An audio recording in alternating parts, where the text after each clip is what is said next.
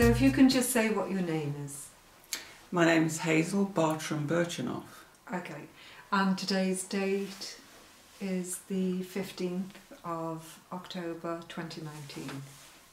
Don't you want to sit there? Yeah. Okay.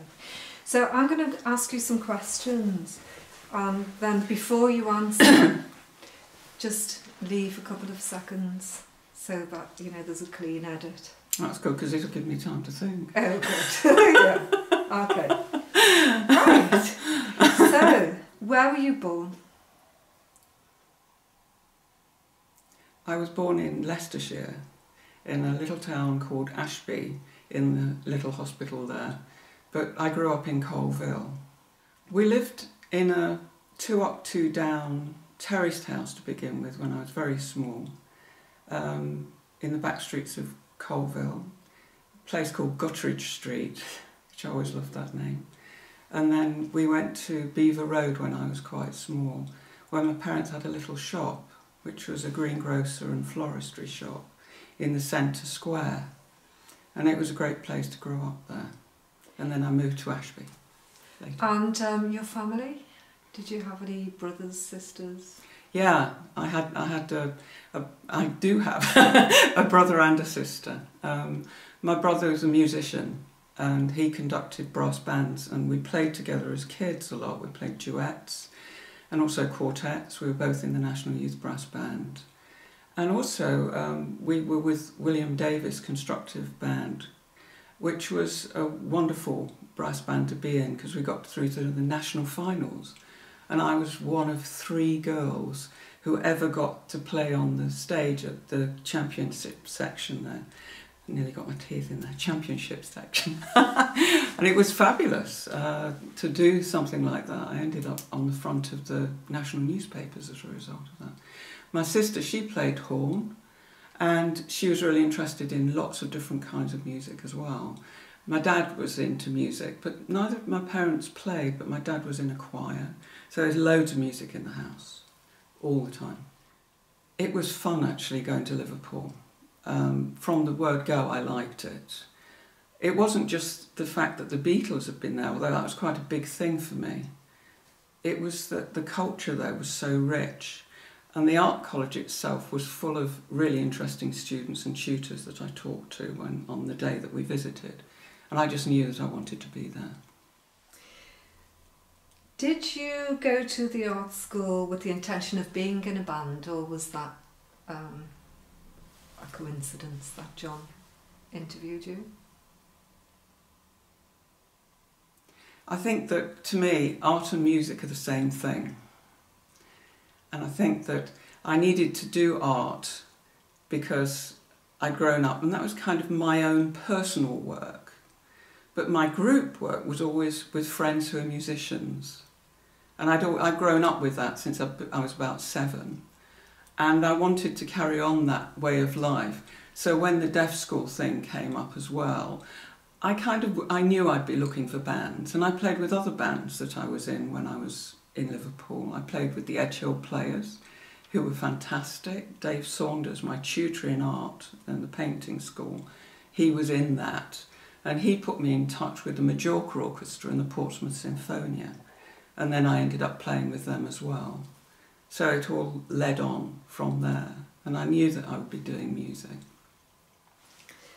So did you go to art school as a route through to a musical career, would you say? I've always done art and music together. They're the same thing for me. Most people who I'm involved with are very creative. So things like opera are really important to me. I've been part of opera groups, and I've sang solos and lead roles in operas, and done the stage and costume design. And I've worked with my students to develop design in that way when I've taught in colleges and universities. So I've kind of, developed a whole way of working that goes across curriculums all the time. Some of my favourite musicians when I was a kid was Dusty Springfield, big time. Roxy Music, Brian Ferry, David Bowie, big time as well. It was their ability to perform, but also to have great music at the same time, with quite a lot of humour and ability to have, it wasn't just charisma, because that sort of sounds like just gloss, but power on stage, having a very, very strong stage presence. I like to talk about the College of Ideas, because that comes up in both art and music.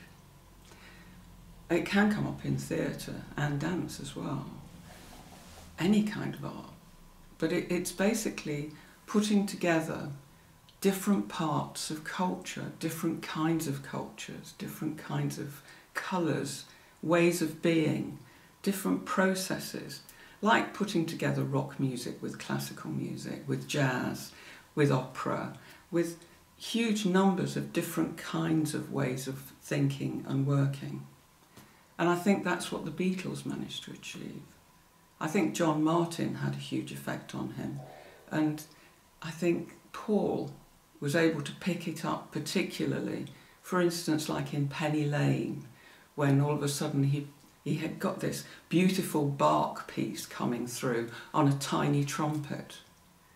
Those kinds of crisp ideas next to rock music, next to Ringo singing rowdy football kind of songs with lots of humour, next to John coming up with tons of humour and ideas around being naughty and a bit of a cad.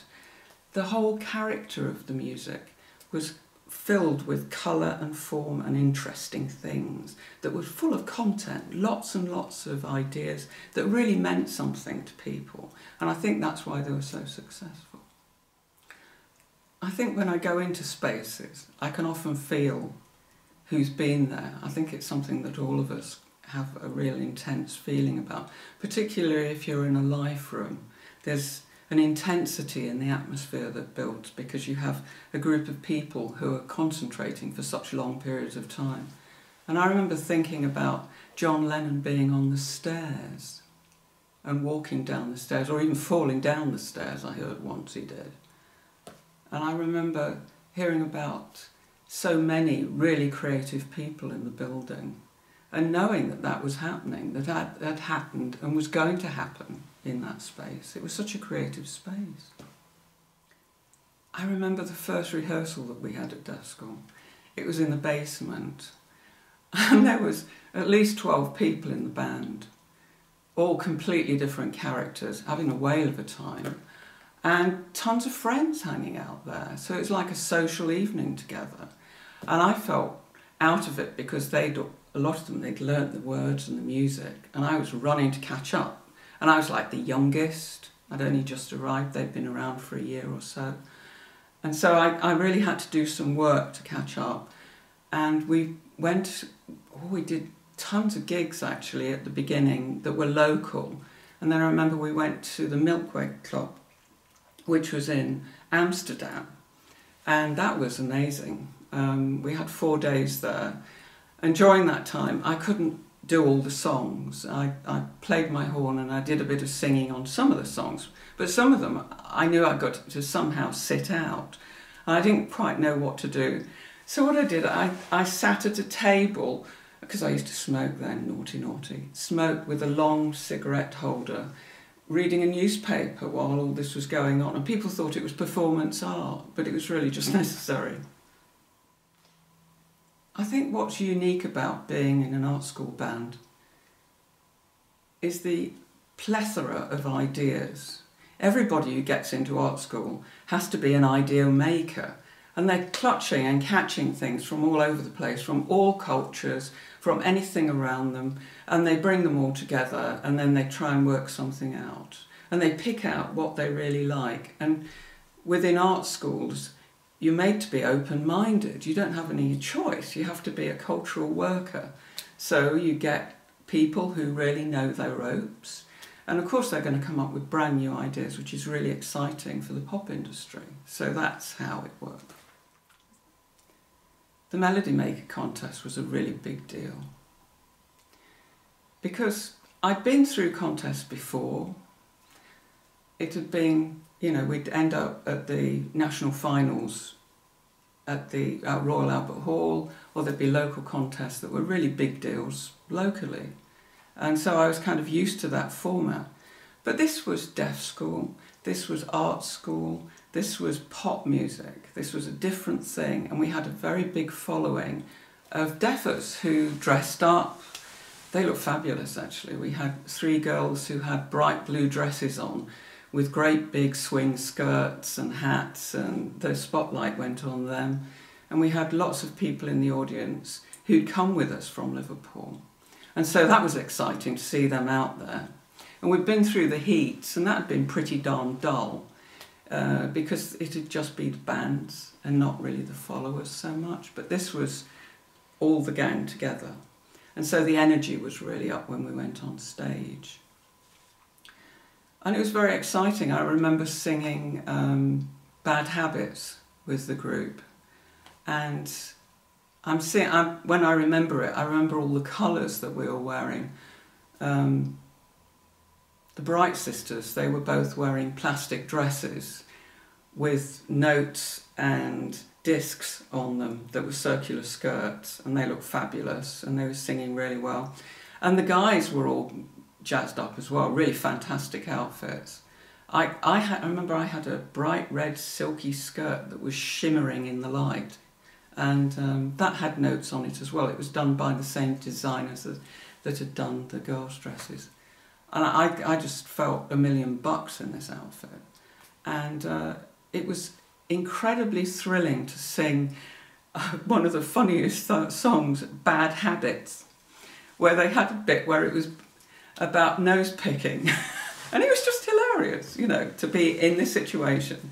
And that was kind of the comedy of what we were doing all the time, that there'd be this sort of cabaret type approach as well as a rock approach within the music.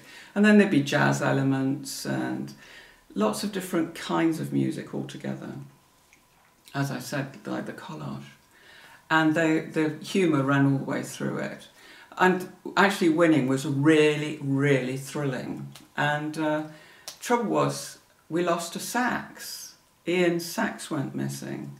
But the band bought him one with the winnings, which I thought was a fabulous thing to do. Something you just mentioned there, that the audience was part of the energy of the band. That's interesting. Whenever we had any gigs, it would be real fun, because there'd be people from the art school who'd dress up, and then there'd be a whole ton of people who were family, friends, extended friends. People from the whole area of L8 would come. People from outside of town would come as well. And whenever we had it, there'd be a feeling of a party about it, and very high energy. But at the same time, it was always very well focused. We had some good focused singing, with people singing beautiful solos, and an intensity from the whole of the band that enriched the whole process, that made everybody very excited. The way that they organised the music was very carefully done so that we left on a high. And we had old standards as well as brand new work all put together. So it was a very interesting mix. And I think it was very well worked out. You know, Clive Langer, for instance, did a great job of organising the music and making sure that we all knew what we were doing, and that he planned it very carefully, I think.